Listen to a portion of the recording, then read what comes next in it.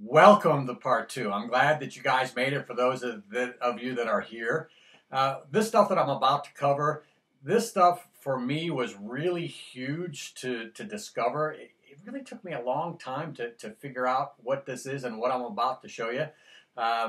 So kick back, enjoy this, and I'll see you on the backside. When I would look at some of these edges, and this is predominantly on cauticles where I would see this kind of stuff, and I couldn't figure it out. Where this stuff kind of going sideways was coming from. Because I know in one of my videos I talked about my cauticle series, I mentioned that doing circles can cause some problems, and I stopped doing that. But then periodically I would still see lines like this. And again, I said predominantly on cauticles. However, it can happen on other stones. This is on my ILR. We can see some stuff going sideways, although not as bad. And I'm sure it's barely perceptible on Japanese stones. Again, that's why I said this is mostly from cauticle stuff. But I would see this and I couldn't figure it out. Well, ultimately, I figured it out, that it was coming from hooking the X's, all right? Again, here's some more of this stuff. This thing gets really bad, and you can see what it does is it knocks out the edge, okay? In my cauticle series, I talked about the dreaded white line. When you look under a microscope, now this is under the 400 microscope, seeing this dreaded white line, I knew that those were a problem, and I didn't really know what or why, but I even remember saying that if I could enlarge that, if I had a more powerful microscope, I would know what it is and hopefully how to fix it. And what I determined, when I could see it, by the way, these are the same pictures here. 1023, is that right? No, that's 12.4. It was the other one. This one, is that 1023? These ones are the same, okay? Here it is at 400, here it is at 1,000, all right? That's blown up. So this is the dreaded white line enlarged. And I said before that we're dead in the water. Yeah, this edge will never come around. You have to kill the edge and then start from 8K again and then refine it.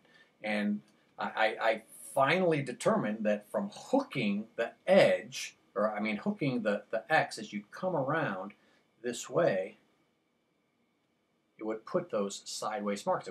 It's almost kind of like doing a circle. All right, so last night wanted to try an experiment. So here's an 8K, real nice, pretty synthetic edge, real perfect lines, everything. Okay. So what I did is I have this one particular cauticle. It's my La Petite Blanche, the LPB, and I knew that using that, if I were to do anything just not perfect, that dreaded white line would appear. So what I did is I used that stone and I did 6 hooks on the X, just from 6 of them, and this is what happened. We can see not only do we have the 45 this way, but we have 45s going that way, okay? And only 6 passes, but you can see it's starting to bang up the edge. You know, if I were to do 30 or 40, as I would normally do to finish, the edge would just be unsalvageable.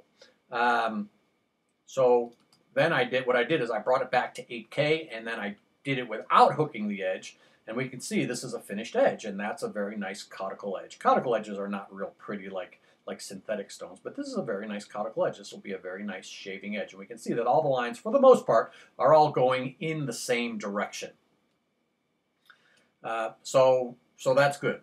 All right, now, last week, somebody had sent me their Therzasard razor, and they wanted me to sharpen it. And what he told me is, he said, you know, I honed it, and it worked pretty good for a few shaves, and then it started to go south. Well, as I look at this, I see all kinds of issues here, and pretty much sums up everything that the video is about. First off, looking at it, I can tell it's a cauticle. This is a finished stone, and only those garnets and cauticles are going to do this kind of stuff, especially if you hook your X's. And we can even see up here some scratches going sideways. These are probably earlier in the progression, but I'm guessing that his X's were probably a little bit too parallel to the edge. So, yeah, that's a problem there. But what we're looking at is we're seeing the marks going this way, and we're seeing them go that way. Again, that's from taking your X and coming down across the stone and then hooking it back the other way. Now as we look at these blown out parts, let's start with this one. It's almost triangular here, and if we look, we can see it's at these levels of the scratches here, okay? This one, if we follow it up, we can see it goes up into this scratch, this one over here. What it does is it weakens the edge. I mean, look at this one right here. Look at this scratch. We can see even the shadow there. The microscope here is great. I haven't seen stuff like, the only thing I've seen anything close to that is like SEM's type stuff, just for fun. There's another one. Look at this. Look at this line right there. I only see stuff like that on an SEM. But anyway, the way that this got blown out is because the scratches, now you have to figure the scratches are on the other side as well. After you use it and you start banging this edge into your whisker and then you strop it, those create weak spots. Here, let me show you on a piece of paper. Okay, so what I want to show you is my interpretation of what I think these scratches would look like if I could show them to you on cross-sectional view. All right, so here's cross-section of the razor. What I want to do is I want to just focus on that part right there. Okay? Now, took it, I blew it up. All right, just that part right there. Now, if we were to take a look at the edge that some of the stuff I just showed you that had the scratches in there, can you see that scratch there? And then if you have a scratch over here, the problem is right in the middle. So you see that's a bit precarious there, and that's what can happen if you shave with that. It can take and knock that out, or you strop it, or maybe a few times after a while, that thing's going to take and snap off. You're going to blow out that edge or that section of the blade there. That's what I believe is going on with that.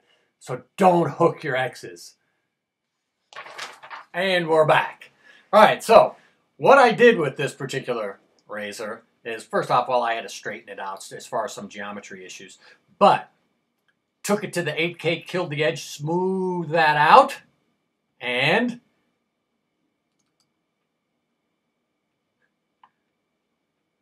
pow! Look at that. Woo! Woo! Woo! Yes, what I did is I made sure that I hit this straight. There were no hooks on this. And we can see, again, this is a cuticle edge. Not as pretty, not as perfect as synthetic edges or even as far as the Japanese, but this is a beautiful edge. All right, so I think that about covers it. So to sum up everything, all right, what's the takeaway here? Well, I covered a lot of stuff, and it took me a lot of time to come up with all of that data, but the takeaway is real easy, all right? As far as the X's, don't pull it parallel to the edge. Either keep your edge parallel to the, or perpendicular to the edge of the stone and cross this way, or if you want to pitch it that way, try and keep the whole thing on the edge. Look, lean, and roll. Torque it down, pull it across, and roll your pressure from the heel to the toe as you go across. And finally, and probably most importantly, do not hook your X's, especially on cauticles. All right, guys, so that's it. I hope you enjoyed it. You have a great rest of the day. If you have any questions, email me, drmatt357@hotmail.com. Enjoy the rest of your day or night. Have a great day. We'll see you real soon. Get them out on the dirty boulevard, going out to the dirty boulevard. They're going down on the dirty boulevard, going out. Outside it's a bright night, there's an opera at Lincoln Center. Movie stars arrive by limousine.